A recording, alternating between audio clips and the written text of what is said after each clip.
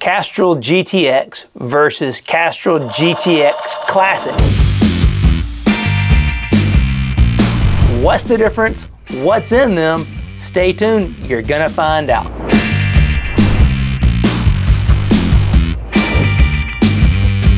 Okay, so Castrol GTX has been around, it seems like forever. I remember the old viscosity breakdown ads like back in the 80s. That was Castrol GTX.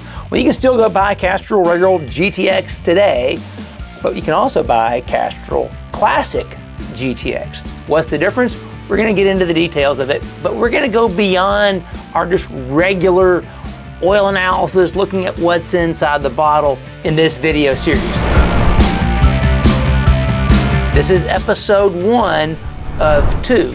So today's video, we're gonna go through, like we normally do, and show you what's in the bottles. Spoiler alert, there's already the hint right here in the front of it. There's gonna be more zinc in the Castrol Classic GTX versus the regular old API SP Castrol GTX. Episode 2, we're actually gonna test both of these oils because ZDP is a highly debated topic. There's a lot of people who believe you have to have more ZDP in the oil to have better wear protection. There's other people that kind of poo-poo that idea.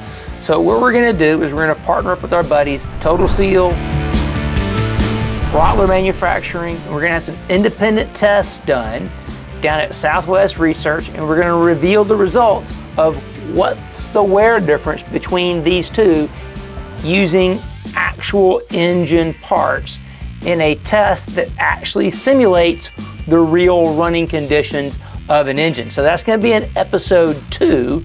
So let's get right to it with the regular old Castrol GTX. That's the very first one. So when you look at Castrol GTX, like I mentioned, API SP is what it says right there on the label. You can see it for yourself, API SP. Well, when you see that, we can already look and say, okay, it's a 20W50, so guess what? Viscosity-wise, it's right there, 18.4 centistokes. It puts it square in the middle of the 50 grade range. Oxidation value is 4.4, so we know this oil, today's day, is probably a Group 2 base stock, which is gonna give you that API SP package with less detergent and all that kind of stuff in there. It's gonna be a little bit lower on the oxidation value.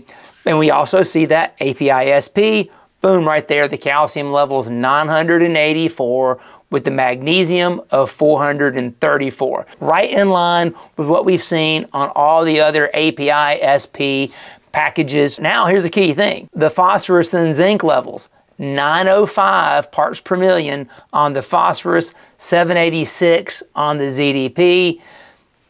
It's a 2050. You're actually allowed to put more ZDP in a 2050. Anything that's over a 10W30 can have more ZDP in it, up to 1200 parts per million ZDP in fact, and still be API approved. Now the ones that are 1030 and less are maxed out at 800 parts per million, and we've seen that in the other oils. Now this one is pretty much right there at that 10W30 API passenger car limit. There's a little bit of margin of error when you're doing this kind of testing and blending and stuff. So, I mean, I would basically say that even at 905 parts per million phosphorus, essentially the same additive package that Castrol is using in their passenger car grades, your 10W30s and below. Essentially have more detergent than you have ZDP, unlike what we saw with the Mobil 1 1550 and the Valvoline VR1 2050.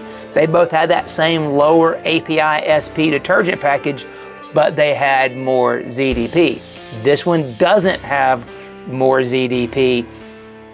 It's got a little bit of molybdenum, a little bit of boron in there. Overall, you know, basically the moly's at 57 parts per million, the boron's at 134 parts per million, and I really think the boron really is from the dispersant package, not so much any type of anti-wear type package or friction modifier package.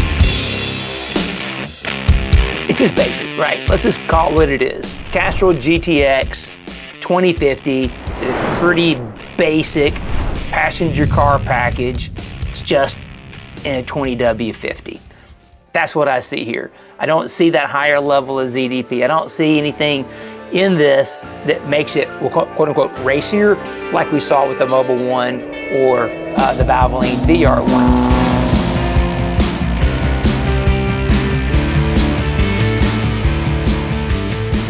Here's the Castrol Classic GTX, right there, API SJ, that older additive package.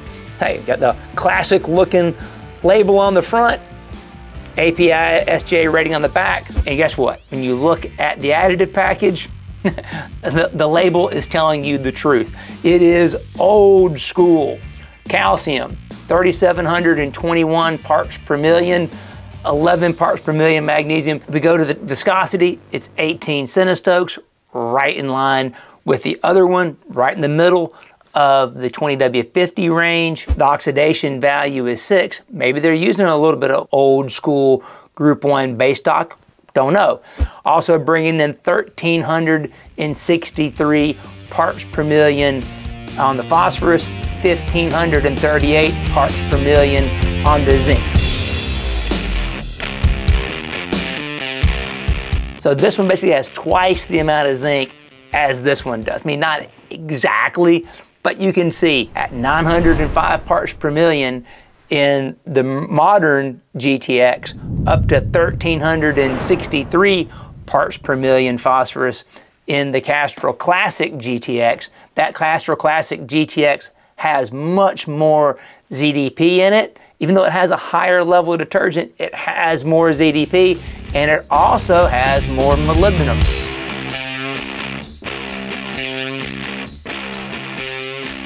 All that together makes for a pretty robust additive package. So this is going to be a lot of fun to see how these two oils shake out when we do the wear test. Now, what's that wear test going to be? What we're going to do is we're actually going to use a ring-on liner test. So we're going to take a real piston ring and a real cylinder liner, section them up, and we can rub them together. We can have it simulate the same speed, the same load, the same temperatures, all the things that you would actually see in the engine. We can do that on that bench test. Now that's the key. There's a lot of different lube testing devices out there that people make claims and will grade and judge oils using those devices. The problem is none of those devices actually use real engine parts. They don't use the same contact, they don't use the same metallurgy, therefore they really don't tell you what that oil is going to do in the engine. Now, it'll tell you what that oil will do on that device in that kind of lubrication scenario, but it doesn't really tell you what's happening in an engine. Because in an engine, there are all three stages of lubrication taking place all at pretty much the exact same time. You have hydrodynamic, which is full film. That's what your engine bearings live in. You also have a mixed film, where it's partially an oil film, but partially the additives doing the job. And then you have boundary condition. That boundary condition is where the additives are doing all the work for you. A good analogy is a water skier. So if you think about a water skier in a boat, when the boat isn't moving, the water skier is down in the water. But then as the boat begins to accelerate, the skier begins to come up out of the water. It's not fully out of the water yet, it's just kind of in the middle there. But then as the boat reaches speed, the skier comes up on plane and the skier's now on top of the water. When the skier's on top of the water at that higher speed, that's full film lubrication. Yeah, that's where your bearings are working in that area. That transition is the mixed film. When the boat stopped, that's the boundary condition. What's called a Stridbeck curve, what we use in lubrication to determine where you are in those three stages of lubrication, has an equation: viscosity times speed divided by load. For example, a piston ring is one of the most interesting tribological devices within the engine because it experiences all three stages of lubrication every single cycle. It's going from high speed at mid-stroke, then as it nears top dead center on, say, a power stroke or compression stroke, what you're seeing is it's slowing down and that load's increasing. So you have decreasing speed, increasing load. So what happens is that piston ring goes from full film lubrication at mid-stroke through mixed into boundary at ring reversal, and then it goes it all over again. So the key to proper engine lubricant wear testing is having all 3 stages of lubrication, having the correct metallurgy, having the correct speeds, the loads, the temperatures, all the things that are actually happening in an engine, you have to replicate in the test. Which the reality is, there's not a single bench test that can actually predict what happens in an engine, because engines are just too complex. There's too many things happening. You have fuel dilution, you have blow-by, you've got condensation building up, you have all these things happening in all the different areas of the engine. You have so many different metallurgies going on. A single bench test will never tell you the truth about what's actually happening in an engine.